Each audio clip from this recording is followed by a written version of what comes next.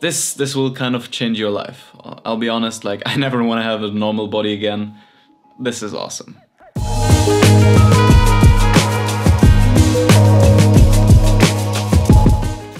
So, this might be kind of controversial, but building a Greek god physique is not that hard, and maintaining a Greek god physique is pretty fucking easy.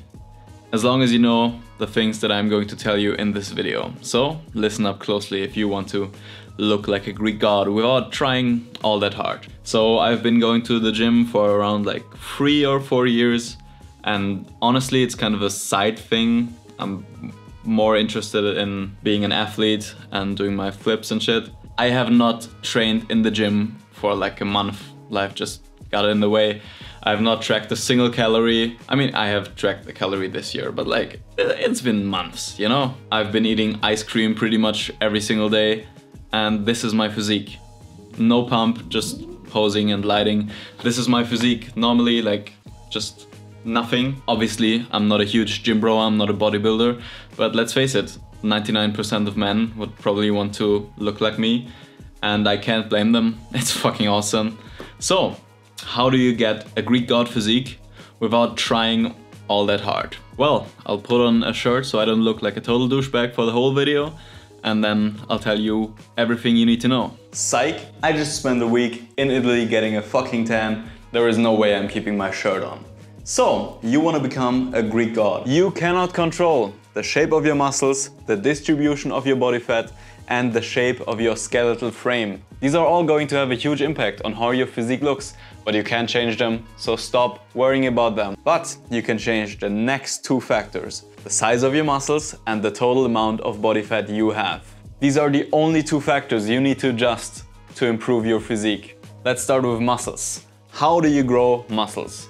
Well, you just need to set a stimulus. You need to tell your body to grow your muscles. How do you do this? You do this through resistance training. Resistance training can be pretty much anything. You can do calisthenics and shit, but it's like, yeah, you can build muscle doing calisthenics, but you can also do the Tour de France on a unicycle. Doesn't mean it's the fucking best idea. All the machines and weights in the gym are literally designed to take your muscles through their range of motion and increase the resistance over time. It's literally optimized for muscle building and strength. So it's kind of like, why bother doing something else? But if you really just want to do calisthenics or whatever, these principles are gonna work with that as well. How do we set a muscle building stimulus? Well, let me explain. You have to take the muscle you're working on through an adequate range of motion for an adequate amount of reps with an adequate amount of weight. Now, what the fuck does that mean? Well, there's kind of no answer I can give you without some exercise science bitch boy screaming at me, because it does get kind of nuanced here. But basically, just do anywhere between 5 to 20 reps and make sure you are training hard. If you do 15 reps and I tell you I will give you $1 million for every rep you do after those reps, and you do 6 more reps, you're not training hard enough. You should at least get close to failure. Now, you don't have to train to failure on every set, and you probably shouldn't train to failure on every set. But I've been to a commercial gym, I know what it's like. Most people are not training hard enough. Here's a good way to gauge if you're training hard enough. Soreness. If you're not getting sore at all, you could be training harder. If you're still sore by the time your next training session comes around, you should probably take it easy. And make sure to ease into training a little bit. Don't just go hard from the get-go. Go easy in the beginning and then ramp up the intensity over time. Now here's a way to ensure you're training hard and making progress. Try to add weight to the bar or do more reps every single week. Now here's the thing, you won't be able to do this forever, which is exactly the point. At some point you're gonna have to push yourself. And progressive overload is very important when it comes to building muscle and strength. This is easy with weights. If you do calisthenics, pick an exercise that's hard for you, overload with reps and maybe even sets, and then switch to a harder exercise or a harder variation of that exercise. Here's a calisthenics example. Push-ups. They take your muscles through a decent range of motion, but if you can do 40 push-ups in a row, then trying to gain muscle by doing push-ups is going to be kind of annoying, and you might just want to pick a harder exercise. If you can do 2 push-ups, it's probably a bit too hard for you, and you might want to start with an easier exercise. That's why I despise people who give out cookie cutter bodyweight workouts without giving any context on intensity. Just because it burns doesn't mean it's good at building muscle. Just because it's hard doesn't mean it's good at building muscle. Just because you get sore doesn't mean it's good at building muscle. By the way, fuck you, Adrian James. 14-year-old me did in fact not get a six-pack. But I got it now, bitch. Crisscross! Which is a perfect segue into how you actually get a six-pack and how to look like a Greek god, which is lowering your body fat. Body fat is your body's way of storing energy. When you take in excess energy via your food intake, so consuming too many calories, your body stores that energy as fat. And then, when you don't have enough energy through your food intake, it will use up that fat as energy. Easy as that. Now, we used to have a big problem with starvation back in the day. Nowadays, it's a recent issue that people got too fat because we have an abundance of food nowadays. How do you get leaner? You just eat less calories and burn more. It's as simple as that. If you want to track your calories, awesome, yes, you go girl. There is no calculator that will tell you exactly how many calories you burn, and there is no app that will tell you exactly how many calories you are taking in. So you will always have to adjust based on how much weight you're losing and how you're looking in the mirror. If you're not losing weight / fat, just eat less. There is no point in complaining and being like, oh my god, I'm in a 1000 calorie deficit and I'm not losing any weight. No, you're not. If you're not losing any weight, you're not in a calorie deficit. It's as easy as that.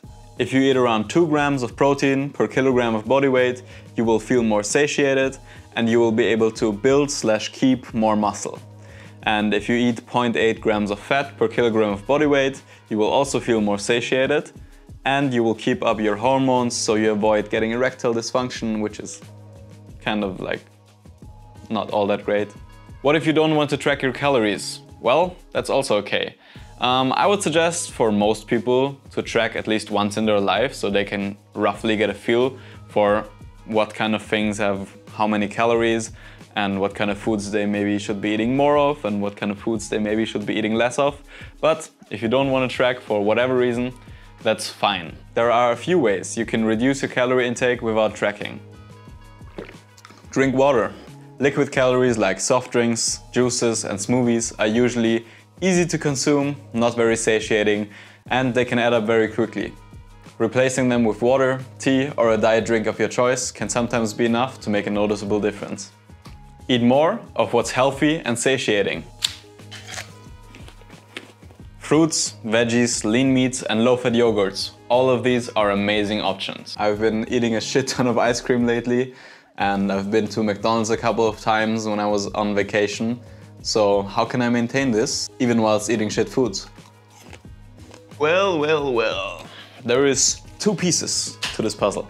2 pieces. Number 1, if you eat clean most of the time, you can eat like shit some of the time. Number 2, I have filled my life with activities that I enjoy doing, and during those activities I burn more calories than someone with less muscle mass than me, because muscle mass is an active tissue, so you will burn more calories doing anything. If you just do a little bit of resistance training, some sports, and you don't eat like total shit, it'll be very easy to maintain a good physique.